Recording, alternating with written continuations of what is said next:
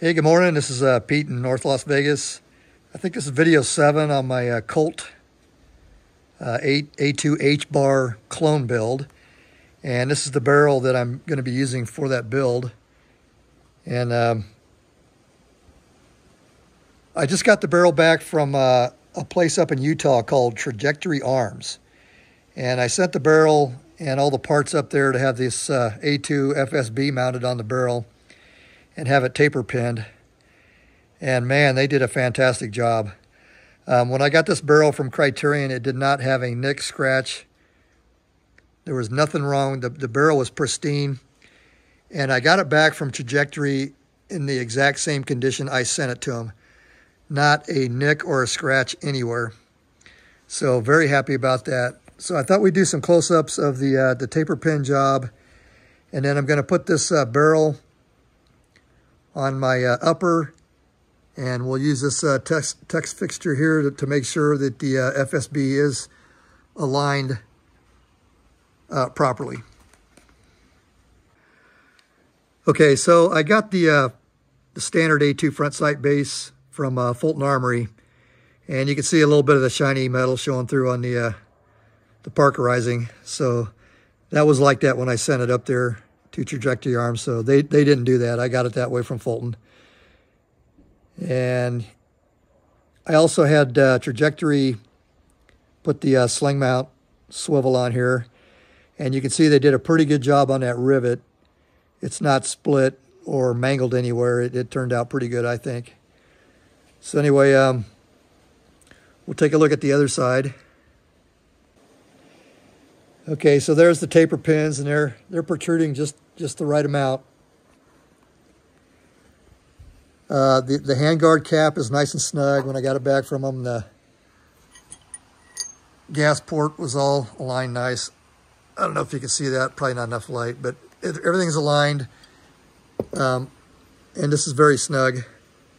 And I know I'm kind of repeating myself, but I got this barrel back with not a scratch, ding, or rub mark on it anywhere. So they did a fantastic job.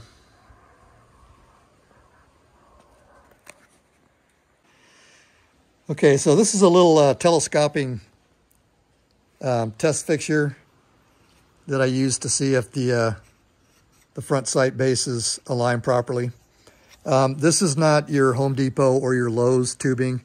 This is precision tubing, and I ordered this from McMaster-Carr.